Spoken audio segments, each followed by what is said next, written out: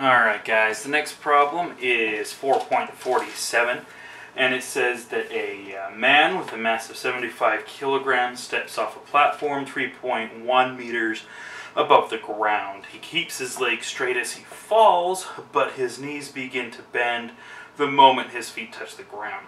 Treated as a particle, he moves an additional 0.6 meters before coming to rest. The first part of this problem asks, what is his speed the instant his feet touch the ground? So this would be before his knees start to bend.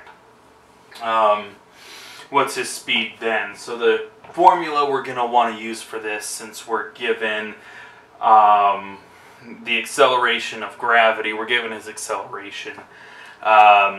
More or less. We can assume that it's the acceleration of gravity, and we're given the height of the platform is going to be v squared is equal to 2 times the acceleration times the height. And once again, we're given that the acceleration, we can assume that the acceleration is the acceleration of gravity. So then that becomes that velocity is equal to the square root of 2 times 9.8 meters per second times the 3.1 meters of the platform. And then that turns into, well, once you do the math anyway, that becomes the square root of 60.76. And at this point we want to keep an additional significant figure just so that our estimate is a little bit more accurate. And then when we take the square root of that, we find that his velocity, the moment his feet touch the ground, is 7.8 meters per second. And we want that in two significant figures, since that is the minimum significant figure amount from our inputs. And then the second part of the question, let me erase this part right here, asks us to find his acceleration as he slows down.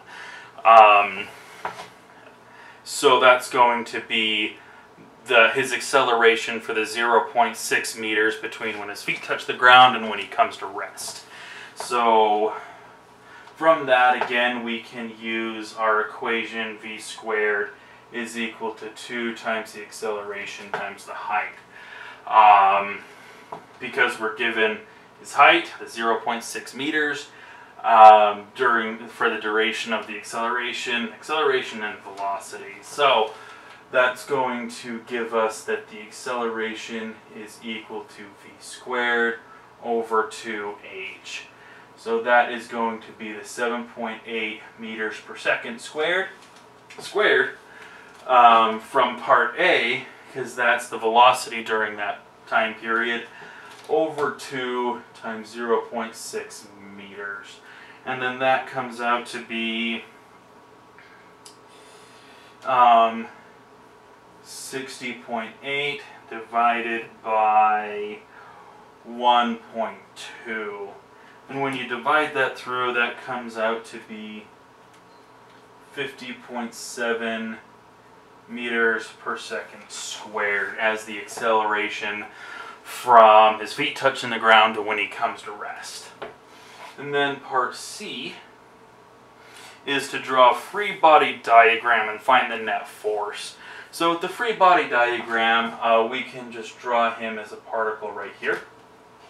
And we know that the force acting on him at this point in his life is his weight dragging him down, which is his mass times the acceleration of gravity. And we know that for every action there's an equal and opposite reaction, so there's some other force that is also pushing him up. And we know that his net force, it has got to be the force that's pushing him up minus the force that's pulling him down, which is his mass times the acceleration of gravity, his weight. And then we can figure out exactly what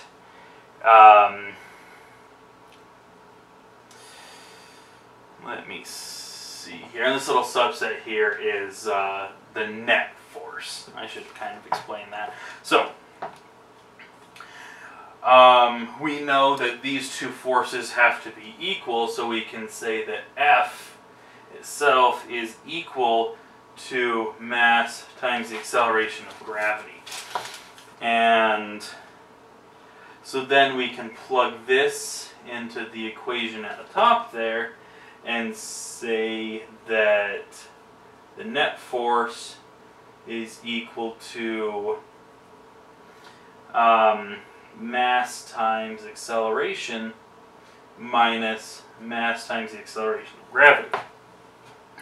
And then we can, just using that equation right there, force is equal to mass times acceleration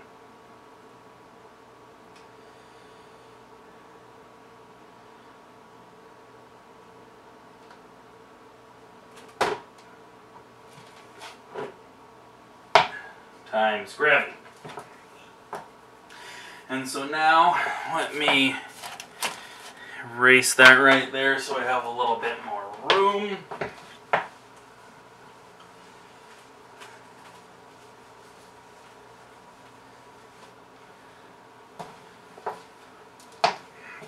Okay. So now just coming back here,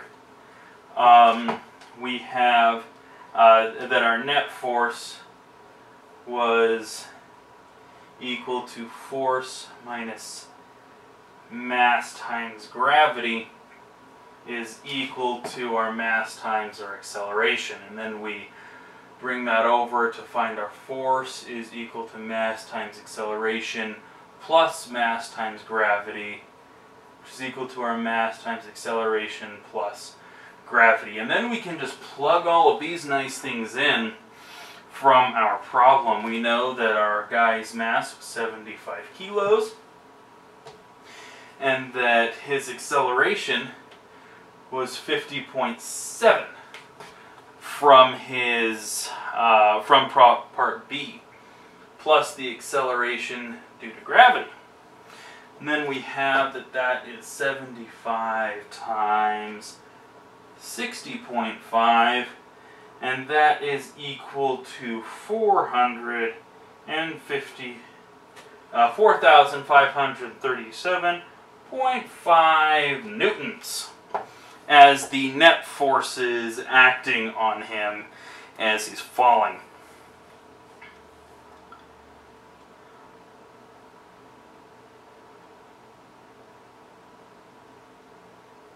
Oh, and then the second part of that problem is asking you to take that problem as a ratio of his weight. So then we just take this part right here and take each side as a ratio of his weight, which is going to be his mass times gravity is equal to mass times acceleration plus mass times acceleration of gravity over his mass times gravity. So then that is equal to, these kind of cancel out right there and right there. That turns into his acceleration over the acceleration of gravity plus 1 is equal to that initial ratio. So then we can just plug in our values there. Its acceleration again from part B was 50.7 over the acceleration of gravity times 9.8 over 1, or plus 1, excuse me, and that is equal to 6.17. And when you do this, this is acceleration over acceleration plus a unitless number, so the answer is just 6.17 as a unitless number itself. And that concludes, thank heavens, number 47.